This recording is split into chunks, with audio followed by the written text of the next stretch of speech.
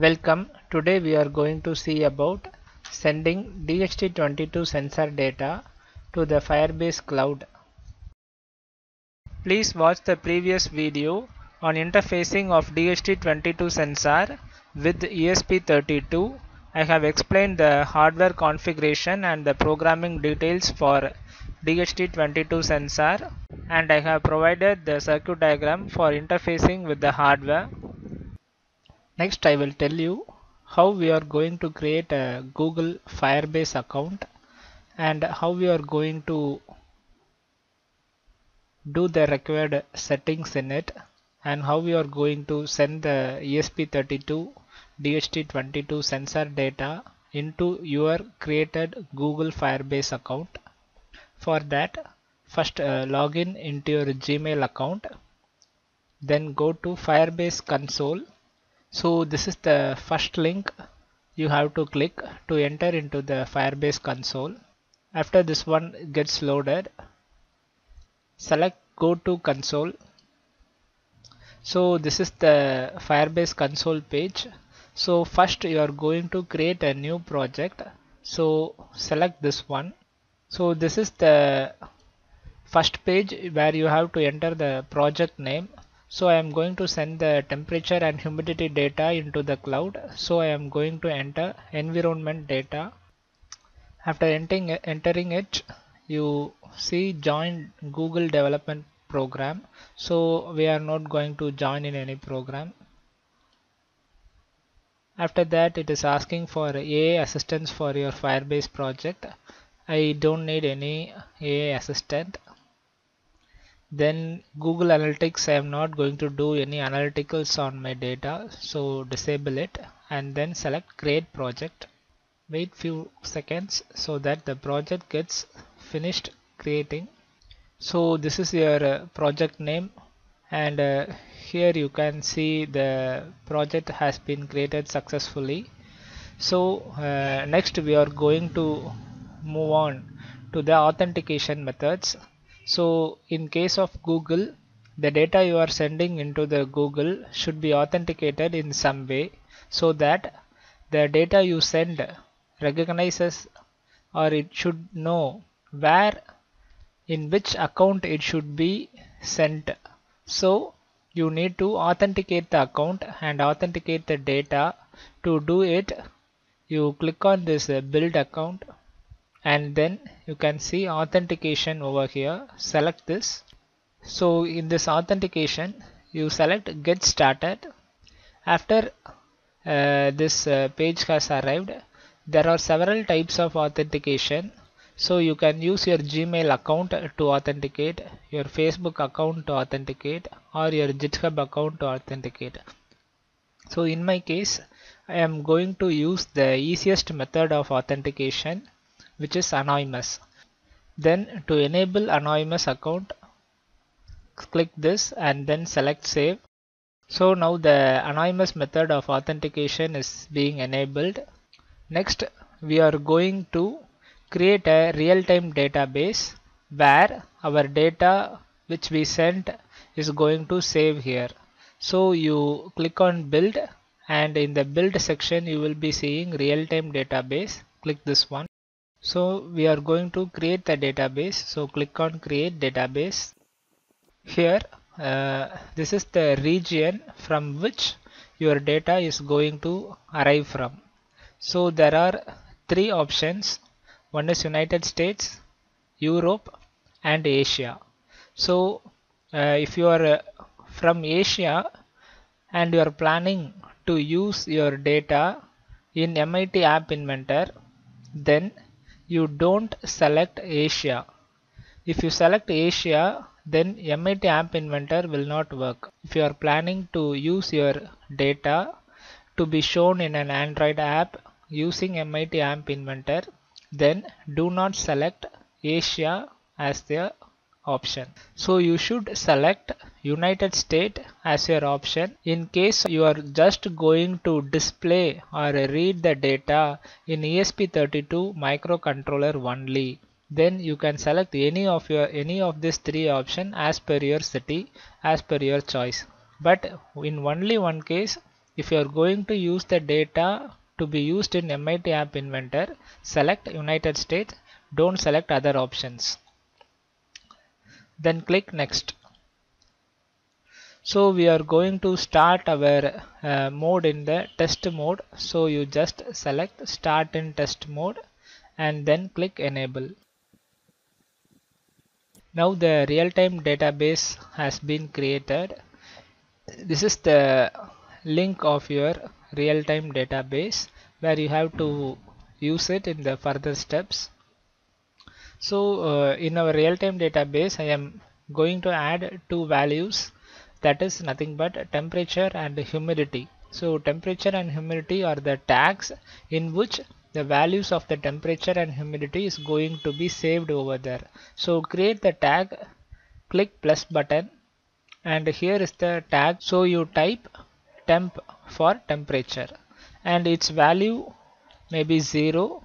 So the temperature value is a numerical value, so you select number and then click add.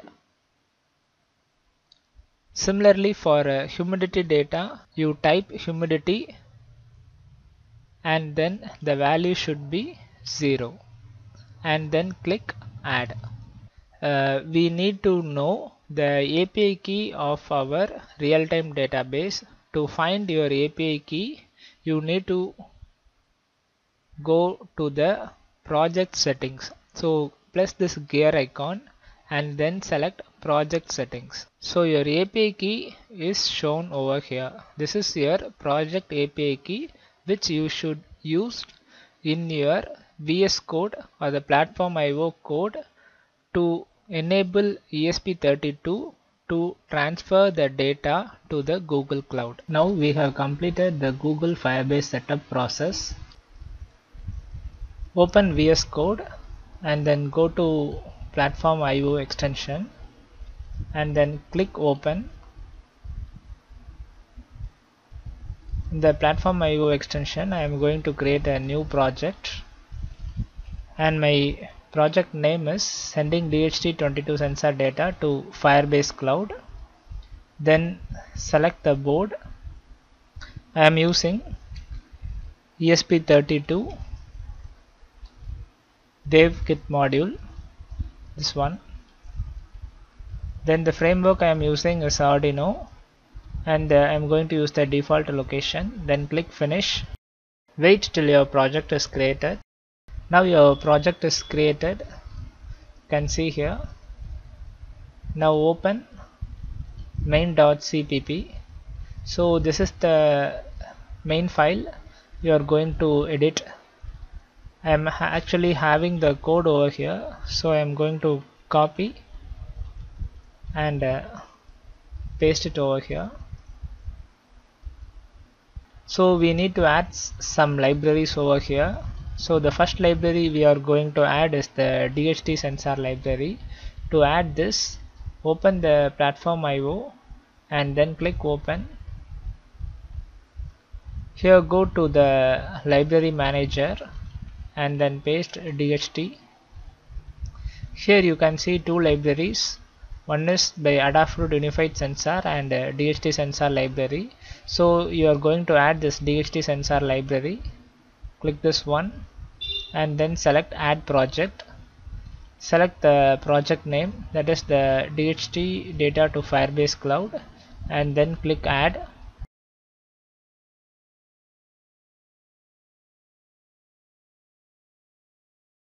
Now the library is added and it is now being configured. Okay, now your DHT library is finished adding. Then you need to add the Firebase ESP client library. So to add this client library, I will provide you a zip file. So you just download the zip file from the link given and extract it. So this is the zip file. Just copy the zip file and go to VS Code and then open your project, and in your project select .pio and then go to library dependencies and then open this location. To open this location, right click on it and select Reveal in File Explorer. So this is your location. So paste the zip file over here. After pasting it, you extract all the contents of the zip file in this folder. After extraction, you can see the zip file is added in the library dependencies. If this is done, the process of adding the Firebase ESP client library is being completed. So I am using ESP32, so I am using Wi-Fi.h to access the ESP32 Wi-Fi hardware.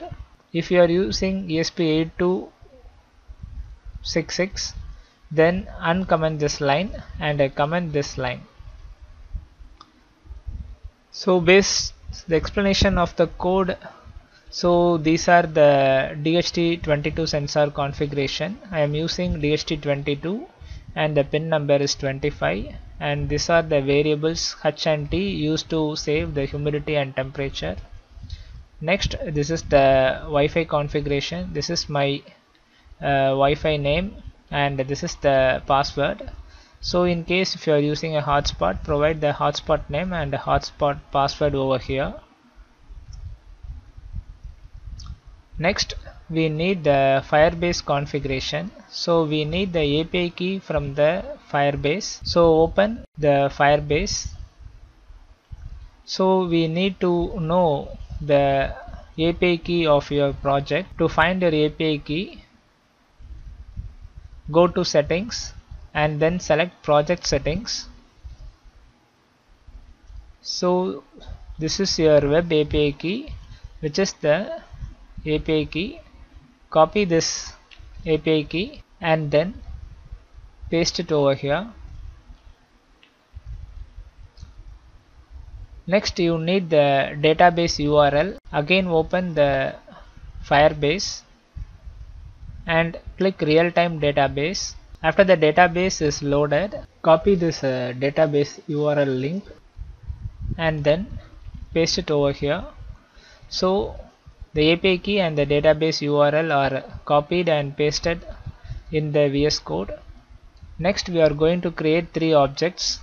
One is the Firebase database object, the second one is the authentication object, and the third one is the configuration object, which are being used by Firebase. Then we are going to read the DHT22 sensor. So to do it, I have created a new function, void read DHT22. Here these two lines are explained in the previous code, which I have posted earlier. If you need any more explanation, you go to the previous videos and check about it.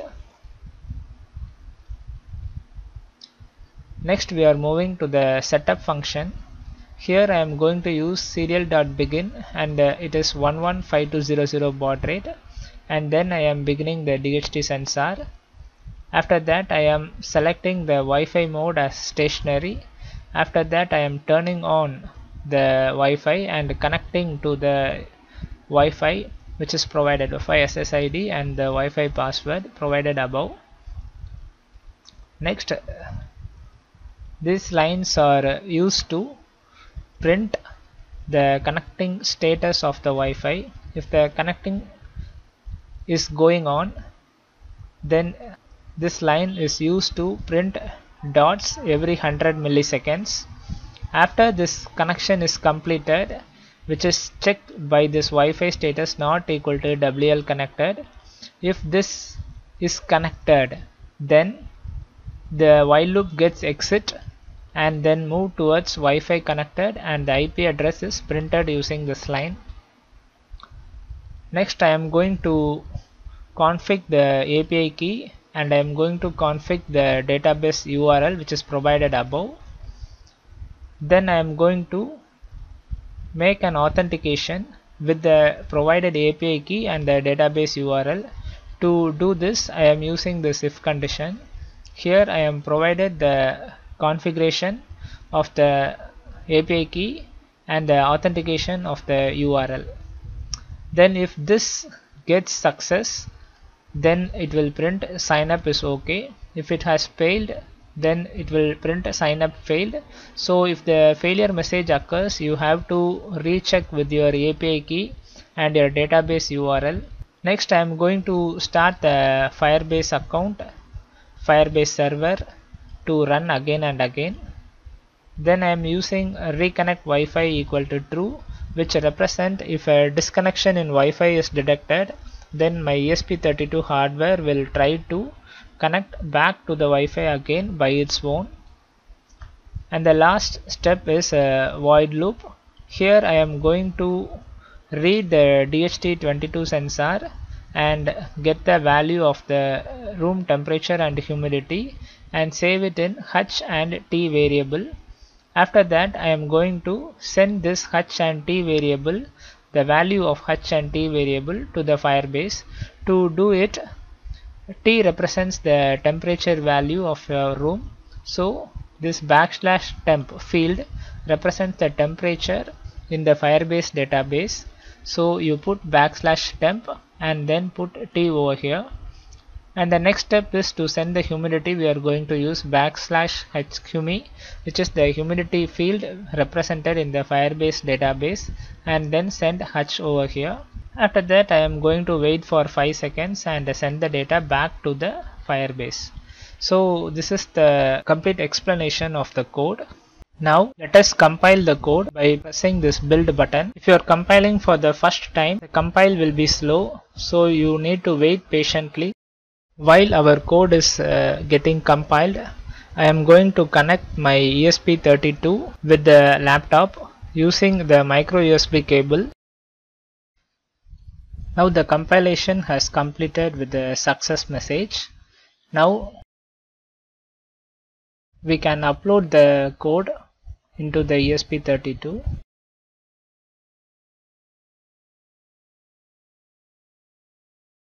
So we can upload it by pressing this upload button.